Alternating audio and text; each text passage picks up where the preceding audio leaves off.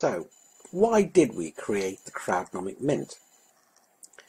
Because crowdfunding know-how is transformative, we want it to be available to everyone so that people who want to can start their own businesses. As things stand, that know-how is hard-won from experience. Crowdfunding is a very different process and you need to understand the fundamentals to make it work for you.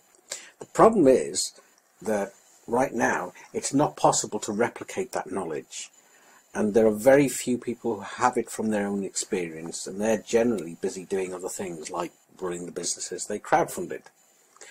Those who dedicate themselves to sharing that knowledge have to spend a lot of time doing that. So sooner rather than later they have to charge, which makes it expensive in terms of time and money for all concerned. This slows everything down, and especially the spread of crowdfunding.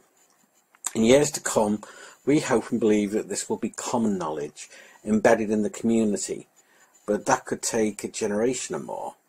So we've been looking for a way to accelerate this, to encapsulate this know-how so that it can be replicated and so spread more rapidly, becoming more accessible and going into the mainstream, as well as becoming more available to business advisors and mentors, because these are the people who folk go to when they need this kind of help. So we wondered if we could create a conceptual framework, something accessible that people would be able to grasp and that would feed into their experience and support them in running a crowdfund and planning it too. Enabling them to understand how it works and how to use it effectively, and most of all to succeed.